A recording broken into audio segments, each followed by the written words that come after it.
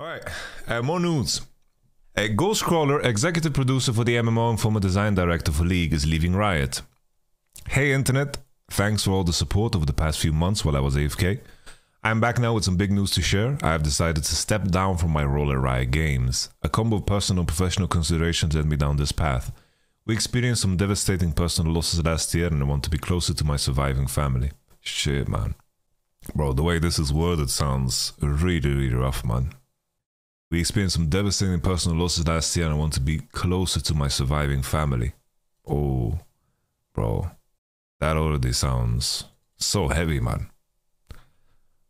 While I was on break, I got to think a lot about my career. Grief has a way of really bringing into focus what matters the most to you. Still not recommended overall though. And after 9 years at Riot, it feels like it's time for something new. I said from the beginning that building a League of Legends MMO worthy of you all is going to be a long journey. The most important job I could do as part of that was to build an amazing team. And while I try to stay humble overall, I will brag about this team all day. The MMO is in good hands and it's right time to hand over the reins for the next phase.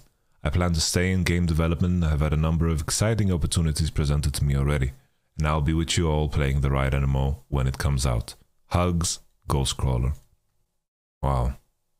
Ghostcrawler is a damn legend, by the way. Like if you take a look at his resume, you know, he's a damn legend. He's an absolute legend, and I think wherever he goes, my man's gonna smurf it, you know.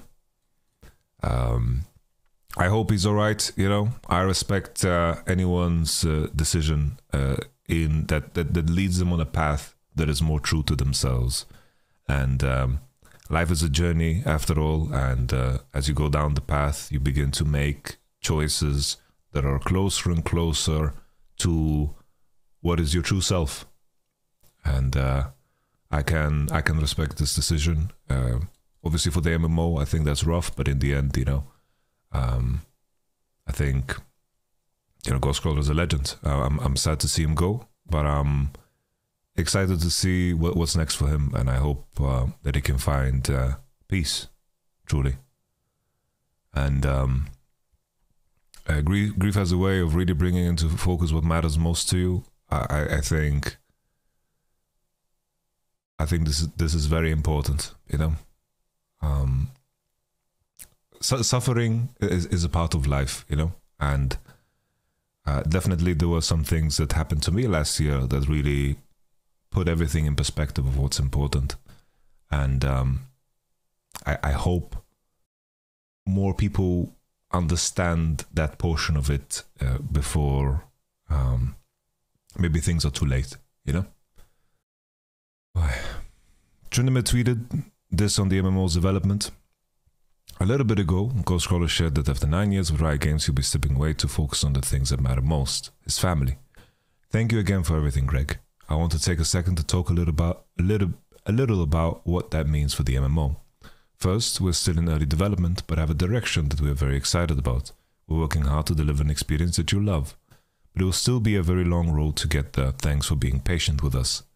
We believe in this game and the team working on it. If we look at development as a race, Greg has run an amazing first leg with an incredible team, and I know whoever takes the baton next will be set up for success going forward. In the meantime, we're looking for the world's best and brightest who love MMOs. If you have ever dreamed of helping to build up what we hope can be the world's next incredible MMO, we'd love to hear from you. Honestly, I'm kind of interested. I don't know how I would help to improve this, but I am kind of interested. I have to say, I think it's very good that Riot is allowed financially to take their time. They're not being pressured by deadlines that are required to hit some kind of quotas, and, you know, in order to appease to investors, they can take their time because all of their games are doing well. The only concern I have about something taking so long to develop is that usually when you have these AAA games being developed, usually they take a very long time, and you start to become worried where you begin to finish aspects that these things will become outdated, right? I think that is such a challenge. It's like if you finish systems and the world building, I think obviously the world building and the story portion of it can be dated well, but the in-game systems, how everything is going to be run, how the graphics are going to work with engines and so forth, this is where my concerns lie, where as you are finishing and working at something, then maybe there are developments in your competition or in the overall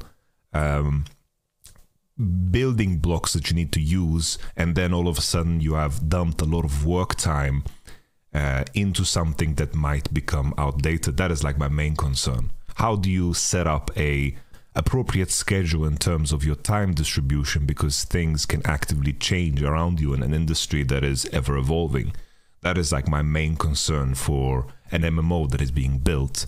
I think for the story building side and the system side, you know, there's so many MMOs that are coming up, right? And there are so many games that are going to come out. And I think something that, for example, Blizzard did so well when they were, you know, at their peak, was that they reinvented and added and strengthened the ideas that were available in the market, right? I think that World of Warcraft really captured that. I think, you know, that is like the main thing. So we shall see. We shall see. That is my main concern, because I think a lot of people out there are banking on the fact that the Riot MMO is going to be like the next, you know, when it comes out, it's going to be like the next 10 years of your life. So I am super excited for it, and maybe a bit too excited, because I am genuinely, you know, a part of me is like, okay, I'm going to plan my League of Legends retirement around the MMO releasing, because I want to be able to live this game. Yeah.